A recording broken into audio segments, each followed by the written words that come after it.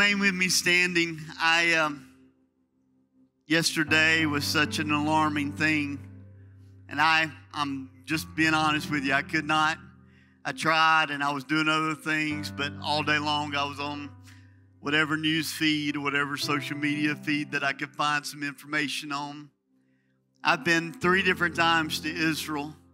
Shannon and I have been together once. And my heart was broken to see women and children murdered in the streets. And as Israel stood with us during 9/11, it is our responsibility, because we know as believers, the word says, I'll bless those who bless you and I'll curse those that curse you. And this is not about politics, not about military, not about any of those kind of things. This is about the peace of Jerusalem. This is about a moment in time when spouses are worried about their spouse because they've been taken. Children are away from their mom and dad today. The elderly have been murdered in their streets. And so I want us just to stand as a church and pray for Israel right now as they helped and prayed for us in 9/11. I want us to do that again. And I want us to stand here together and say, Lord, heal their land in Jesus' name. Let's pray together. Heavenly Father, in the name that's above every name, the name of Jesus, we stand with your people, Lord. And as we have been grafted in that vine, God, we say that the descendants of Abraham, Isaac, and Jacob, Lord, God, will find peace. God, will find what they need today, Lord. I pray for every believer in Jesus Christ in Israel right now, in the surrounding nations around there. I pray, Lord Jesus, for every family that has lost loved ones today. I pray for every child. I pray that they will be sent back home, God, to be with their parents and grandparents. I pray for everybody that's lost somebody. God, I pray for the hurt. I pray for the destruction, Lord. God, heal the land. Heal our land. God, we repent for our sins and our trespasses against you, Lord. And God, I pray that one more time, God, that you would do a work of grace. And God, in this tragic situation, I pray that your glory will be revealed. And God, we give you all the honor and all the praise in Jesus' name. Amen and amen. You may be seated. Thank you so much for being here today. Families, with the people that were dedicating babies today, we are sure glad to have you. If you don't have a church home, welcome. Because we want you to be a part of what God's doing here. You got family traveling for all over. I don't know what team the Bowers family is pulling for this morning, but I would say it was probably the O's. Can I get an amen? I see all the orange back there. I like orange too, just a different orange, okay? But we're sure glad to have everybody here today. Family traveled in and works of grace has been done. So we're just so happy to see you here today and to part. So thankful for your faithfulness in tithing, giving, and offerings. We have the boxes in the back, text to give, online giving. The way that we're able to make an impact in this world today is through your faithfulness and what you're doing. So thank you so much for that. I want you to go with me to 1 Corinthians. 1 Corinthians.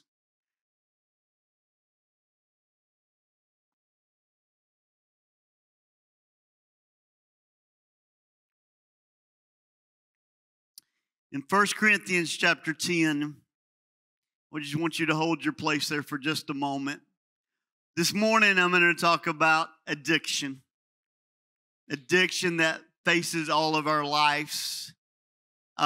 We were somewhere yesterday, and the restaurant was actually called Wing Addiction. I don't know what that was, subliminal or not. But as we were there, I was thinking to myself, if 10 wings are good, 20 would be better. You may know what I'm talking about. Can I get an amen or no me at least? If one basket full of fries were good, me getting in Shanna's basket full of fries would be better.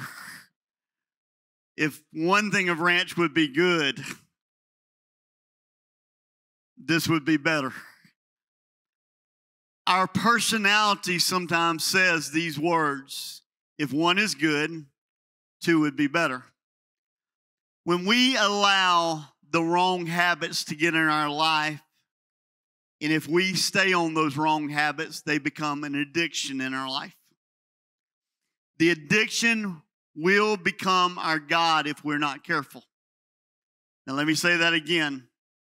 Wrong habits, no matter what it is. I was in 9 o'clock service today.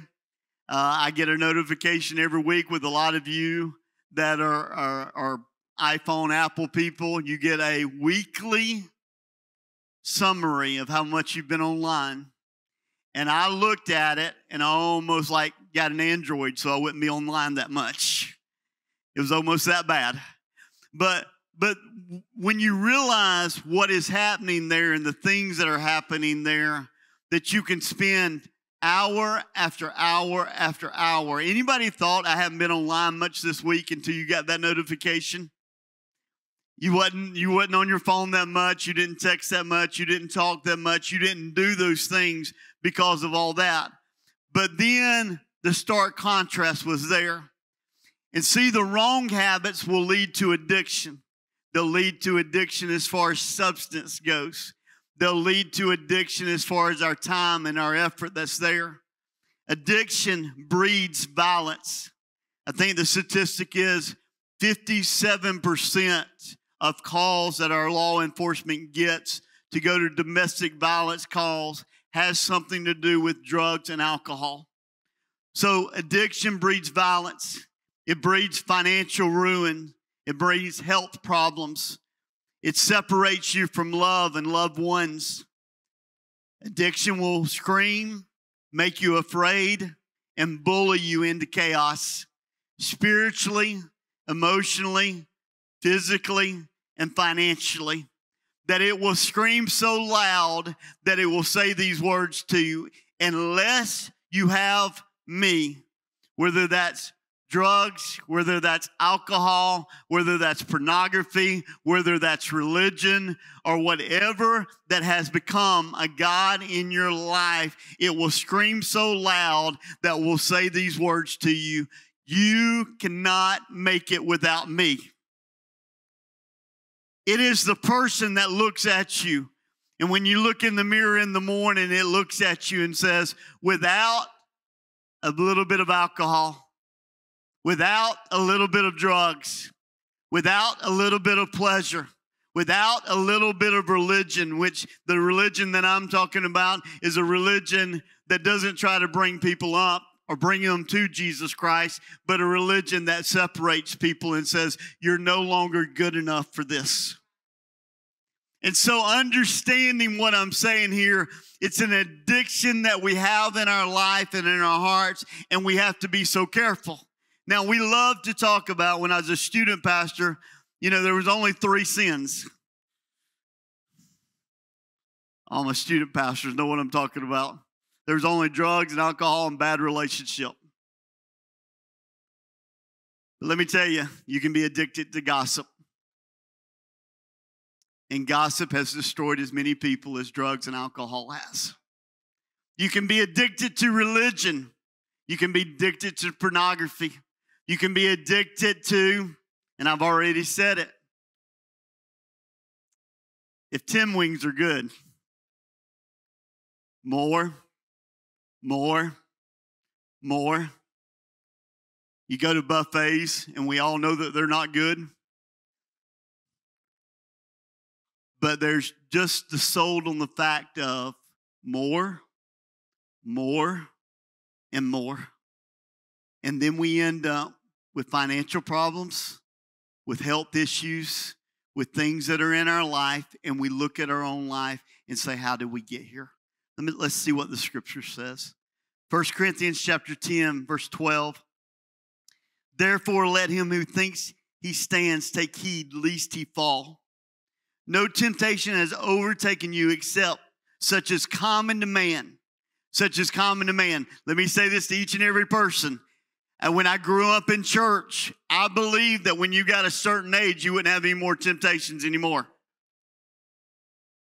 Our students are looking at me and saying, Pastor, don't have any more temptations anymore. But let me tell you, temptation does not change It does not change. As long as you're alive and breathing, you're going to have the temptation to gossip. You're going to have the temptation to overindulge. You're going to have the temptation to do things that are out of character.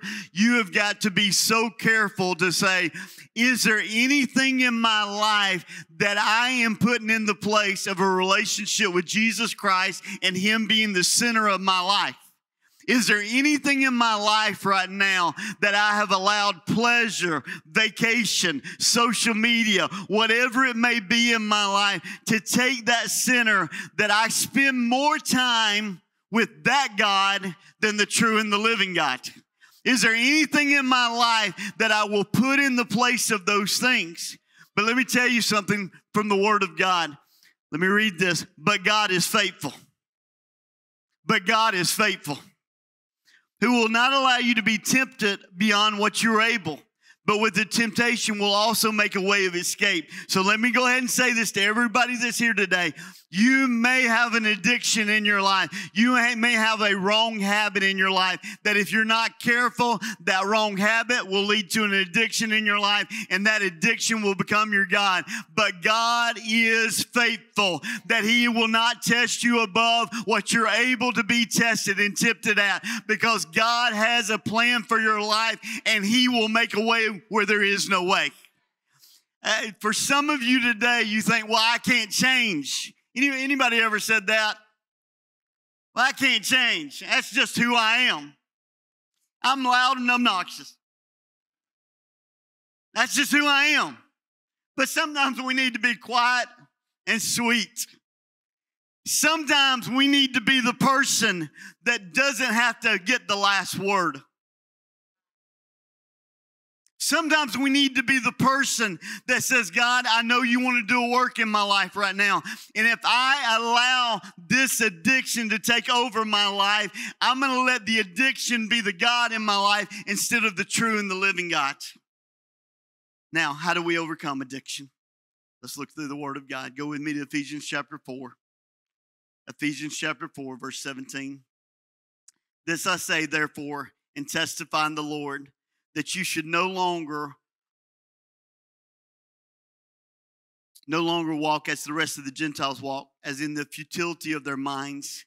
Now that futility word, we don't use that a whole lot, but let me just tell you what that means. That means in the emptiness and pointlessness of our life. We are living in a world and a society today that has no point to life, because you cannot get enough new cars. You cannot get enough new houses. You cannot have enough religious experiences. You can't have enough and feel that point in your life. That's what you need in your life. The only way that that's going to happen is to say, God, you are the center of my life.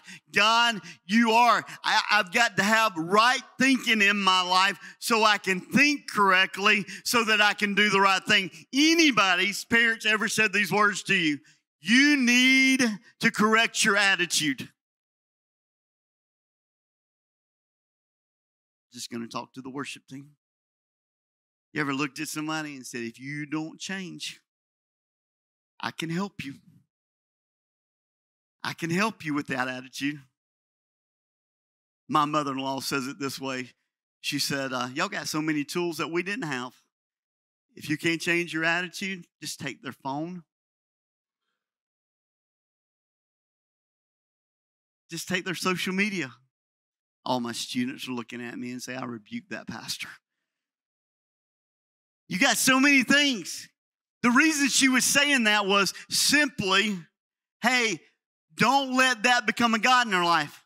But parents, let's don't let that become a God in our life. Let's get our thinking correct, and you'll see this here. Let's let our thinking get correct. It says, having their understanding darkened, being alienated from the life of God because of ignorance that is in them, because of the blindness of their heart, who being past feelings, having given themselves over to lewdness, to work of uncleanliness with greediness. But you have not learned so Christ, if indeed you have heard him and have been taught by him as the truth in Jesus, in Christ, in Jesus, that you put off concerning the former conduct, the old man which grows corrupt according to deceitful lust. And be renewed in the spirit of your mind, and that you would put the new man, which is created according to Christ, in true righteousness and in holiness. Now, to share this with you is we've got to put the right things in so the right thoughts come out. If we're not careful in our own life, this is what happens to all of us. We get stuck in something in our life, and because of a thought that's in our life, we get trapped in that thought, and we don't think we can be transformed. For some of you today, you think, well, there's no hope for me, there's no peace for me, there's no joy for me because of something that's happened, and you're thought over and over and over again. But when you change the people that you are talking to a lot of times, let me say this, because it's going to help somebody. How many of you know somebody, if you need to be depressed today, you can talk to? They can win $1 million, and they'll talk about the taxes they have to pay. They can get the best meal, and then they can talk about, well, I wish we had some dessert. Well, this can happen, this can happen, this can happen. You have got to change your mind the way Christ wants you to change your mind, because that addiction has taken the place of that, and it has darkened your understanding. But when the light of the Word of God comes into your life and starts changing you, and you start talking to people and saying, I once was lost, but now I'm found. See, the Scripture tells us that we're made overcomers by the blood of the Lamb and by the word of our testimony. How many of you got something good happening in your family? Just wave at me. Something good happening in your family. But we'll talk about what didn't happen in our family so many times. How many of you are thankful that you still got your mom and dad? How many of you are thankful that God allowed you to have children? How many of you are thankful that you do have a job, and it's Monday's coming, and I know, thank God for the holidays for some of you. But the reality of it is you've got a job. Now, it's not where you want to be, but I can thank Him if my thoughts are right. The second thing I want to show you is I've got to have the right actions. Notice this in verse 25. Therefore, putting away lying, let each one of you speak the truth with his neighbor, for we are members of one another. Be angry and do not sin. Be angry and do not sin. How many of you are thankful for this verse of Scripture? Anybody been angry about anything ever? You know how I know? See, if people are not angry, they're not real. Because some things make you mad. Now we got to decide about that. Now notice this. Do not be angry. Be angry and do not sin. Do not let the sun go down on your wrath, nor give place for the devil. Let him who steal no longer, but rather let him labor, working with his hands what is good, that he may have something to give who has need. Let no.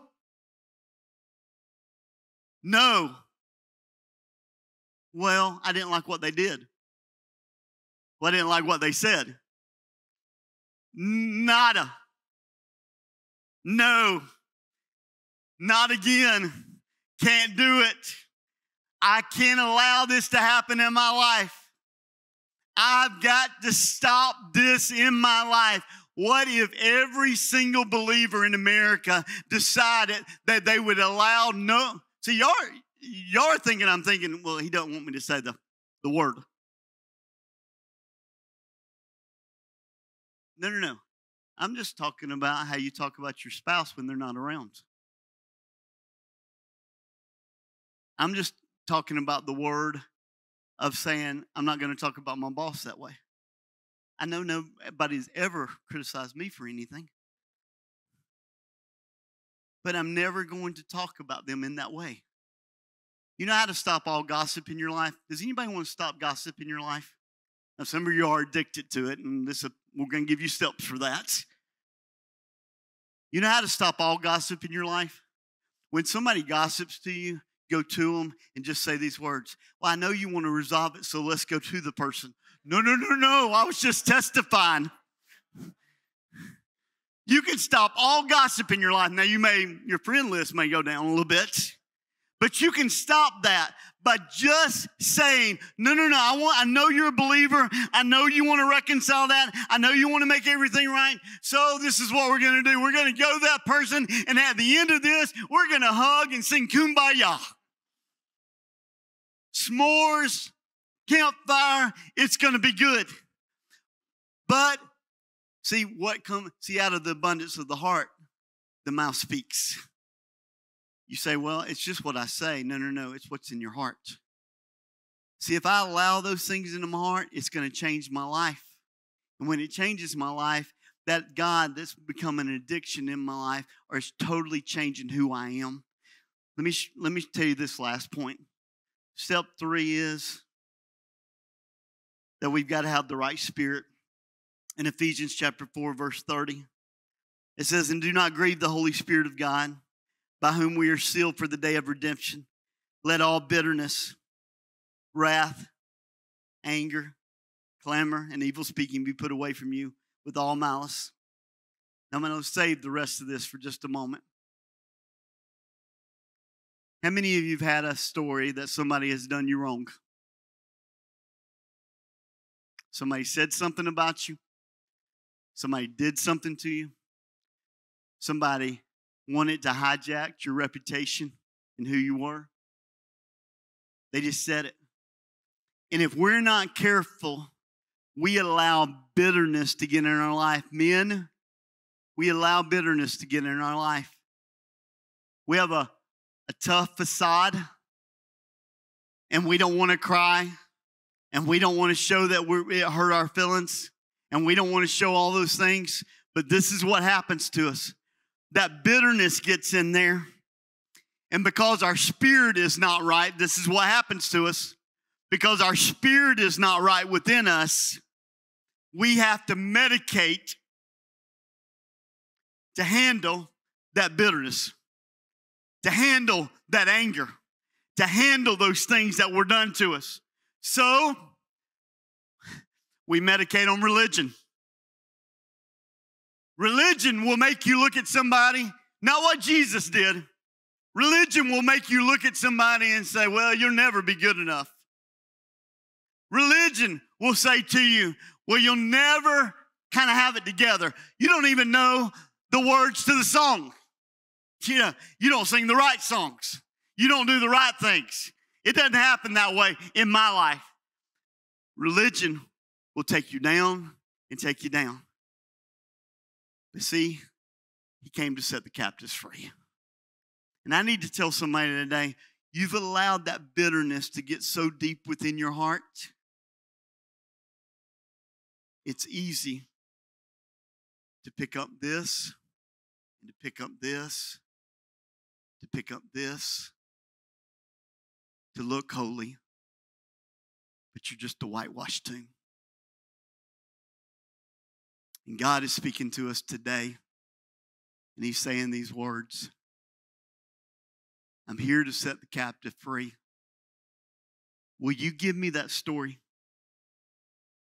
Will you give me your story? I wish I could walk to you today. Austin sent up front, so I'm going to walk to Austin. Will you give me your story?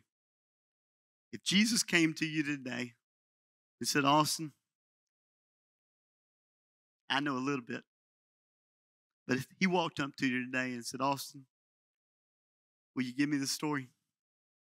You don't have to talk about it anymore. I came to set the captive free. I came to heal and deliver and set free. It's going to make you the husband that you've always wanted to be.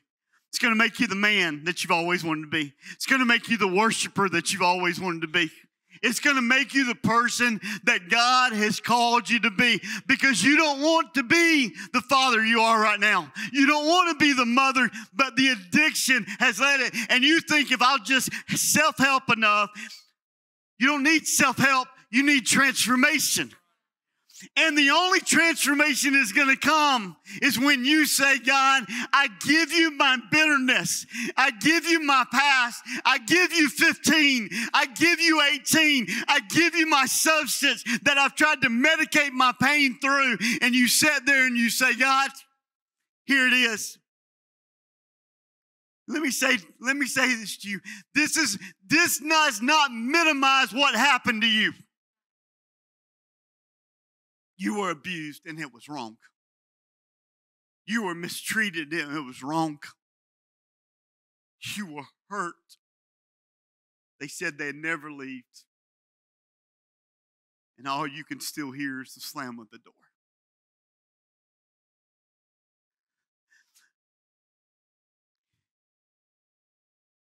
And what has happened to you is you've allowed work to become your addiction. You've allowed your position to become your addiction. You've allowed making everybody else feel bad your drug of choice. You've allowed their approval instead of God's approval to become your addiction. You've allowed. And God is saying, will you give it to me? Will you give me your life?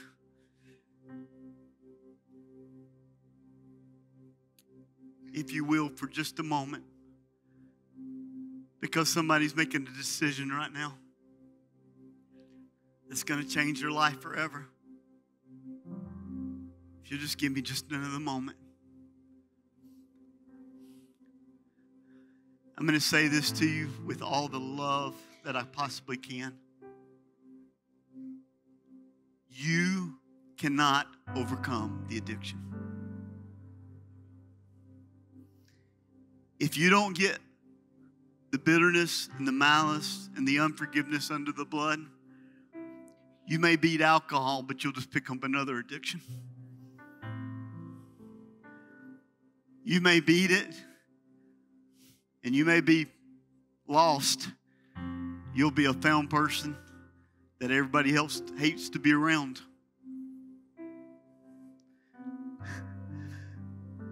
But if you'll let God take you where you are right now and say, God, I need you to take this from me. I know I'm taking some time, but there's somebody here today, man, you've carried it for so long. You've carried that bitterness. You've carried that unforgiveness. Some of you had severe disappointment in life. That you've been so disappointed, you're medicating because you've been disappointed. I want you to bow your head and close your eyes right there where you are. I know that Jesus came today to set the captive free. I know that Jesus came today, that some of you have been hit and hit and hit and then hit again. And you use the substance to mask the pain. You've used religion to mask the pain. You've used building a business to mask the pain. But today, will you say, Jesus, I want you to be the center of my life. I don't want to leave here with the addiction. But also, I don't want to leave here with the bitterness, the anger.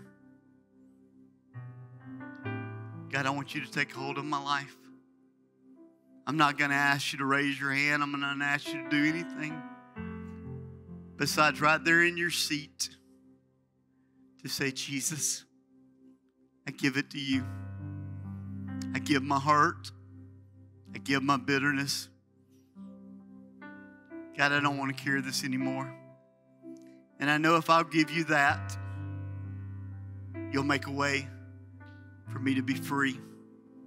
And I no longer have to be addicted. I can have Jesus Christ at the center of my life.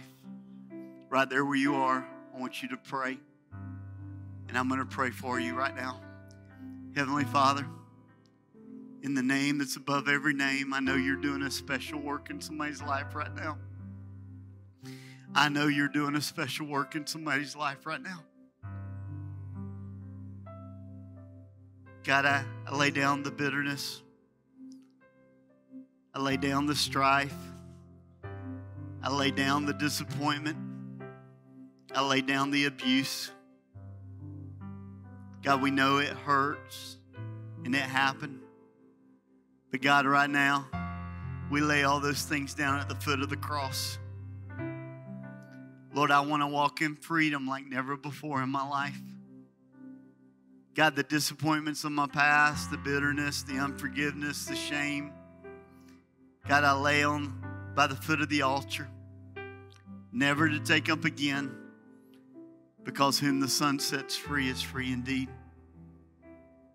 If you've laid down bitterness and strife and anger and disappointment, just right there where you are, and this is going to be an act of faith for some of you, I want you to lift both hands to heaven right now and say, I'm free in Jesus' name. I'm free in Jesus' name. I am free in Jesus' name. I am free in Jesus' name.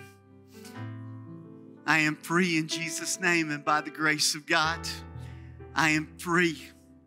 I am free. Praise God. Praise God. I want the team to come. If you will, stand with me right now.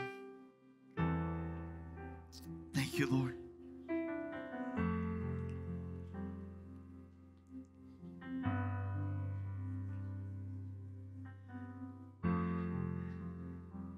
I'm going to say two things before they sing this again. I want to say two things to you. One is, you say, Pastor, I don't know if I can change who I am. You can't by yourself. But I will tell you, there's a group of people that will help you.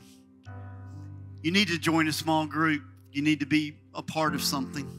And then the second thing, and I always say this around here, when we talk about this, you say, Pastor, I need somebody to talk to. The church loves you, and we have some of those generous, good people that you could ever imagine. But if you say, Pastor, I think I need some counseling, I need somebody to talk to, this church will take care of that for you. Because we don't want anybody that is in that bondage to ever walk out of here and not get help. So we believe that together. So we're trusting that in Jesus.